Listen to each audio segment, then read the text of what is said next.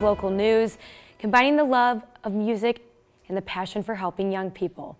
That's what our latest Inspiring 815 recipient did when he started the Yes Club. 13 News Today anchor Nicole Stein shares his story.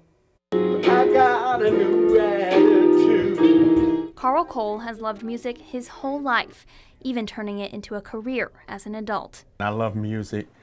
I'm a professional musician, sing, play the piano, write songs. But it's how he got his start that put him on the right track for his future. My father passed when I was 12 years old. I had to grow up fast. That's why he decided to combine his love for music into helping others.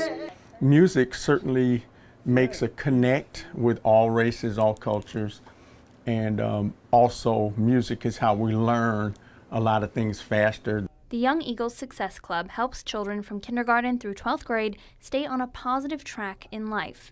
A character excellence program that gives young people a support system so that they can help themselves to be better students and citizens and leaders. Seeing Carl connect with these students is something Diana Cole loves.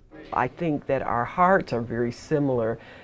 He has a much more passionate way of sharing his, but I've learned a lot from him in that way. Without him, Diana says she likely would have never helped children the way she does now.